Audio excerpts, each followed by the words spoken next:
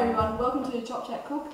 This episode we're going to be talking to Lois, and welcome Lois, Thank you. about packing your life into a box. Now Chop Chat Cook, it's about women who have experienced issues associated with homelessness and the sort of financial aspects that are related to that.